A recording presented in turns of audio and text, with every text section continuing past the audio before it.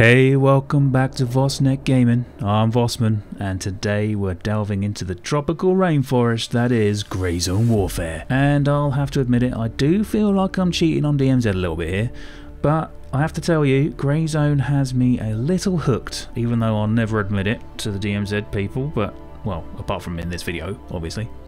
So there I was, minding my own business in the DMZ, racking up the kills and dominating Al Mazrah like a boss. Okay. So you've seen my games, it was more like I was the target being dominated by a tier 1 boss. Yep, fine. But then, out of curiosity, or maybe a moment of sheer insanity, I decided to give Grey Zone Warfare a go. And, oh no, I found myself liking it. And I was supposed to be, like, hating it. I was determined to hate it.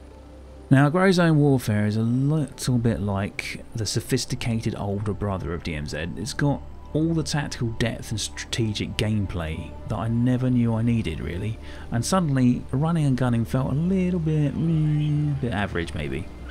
But here's the kicker, I can't just abandon DMZ for Grey Zone Warfare. It's like breaking up with your high school sweetheart for the mysterious new kid in town. Sure, Grey Zone has its charms, but Call of Duty DMZ will always have that special place in my heart. I mean, how can I betray Captain Price and the gang for some fancy tactical action? It's like choosing between pizza and sushi. They're like both amazing, but like for entirely different reasons.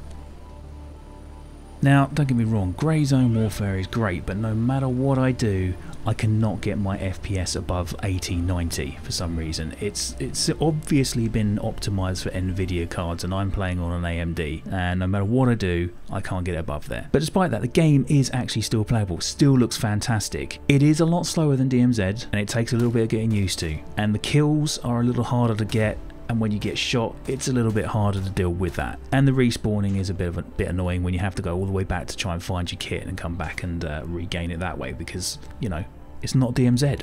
So you have to get used to this new game mechanic. But once you do, and you get into it a little bit, it's actually really fun. And you find yourself wanting to just do a little bit better each time. Yeah, it's not got the same kind of action. It's not going to bring the same sort of content that DMZ's brought. But it definitely has a place for me. And I will continue to play it, although I feel a little bit dirty saying it. And let's not forget the guilt.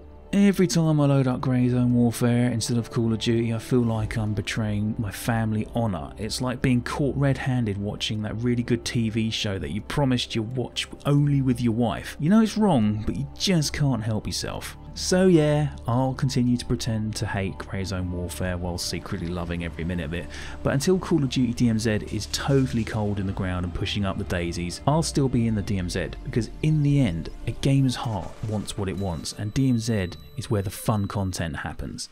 Well, I'm probably not going to be putting too much Grey Zone Warfare content on my YouTube channel simply because I don't think it's going to deliver the same kind of content that DMZ does.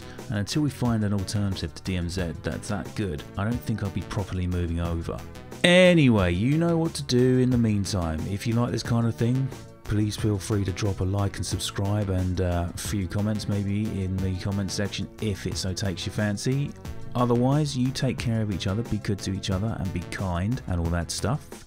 And I will see you in the next one.